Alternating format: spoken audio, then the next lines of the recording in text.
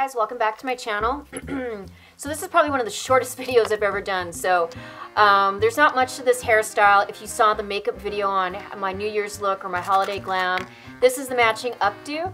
So I basically pulled all my hair up into a top bun, slipped a donut over top, a really huge one I got from Sally's, and I curled each section, split it in half, and then I'm going in and just pinning.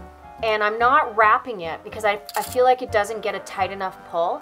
So I'm going in and I'm just pinning around the donut, as you can see.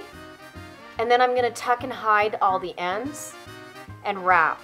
My hair is so long right now, I haven't cut it. It's almost to my waist. So this was, even though it's a short video, it just seemed like a lot of work. Anyway, it's actually a super easy hairstyle, even easier if your hair is shorter, shoulder length.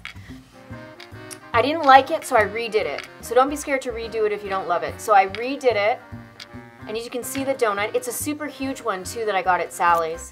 So I'm going to start again. Okay, and I'm just going to make sure it's all perfect. Because really there isn't much to this hairstyle, so you can just, if you're not happy with it, I did hide my Betty bangs, and I did 2 elastics. So this is what I did different. I did an elastic on the front bangs and an elastic on the length. And whereas in the beginning I only did 1, and so I found it too difficult. So I went back in, wrapped the hair all around, and to fix that puffiness and the little pieces, because I was doing this for a photo shoot and I didn't have time to sit and worry about it, I put a hairnet over top the bun, tucked it, and then continued to pin wherever I needed it. As you can see, I just cleaned it right up. The hairnet I got from Sally's. So I'll list everything down below. Thanks so much for joining me, guys.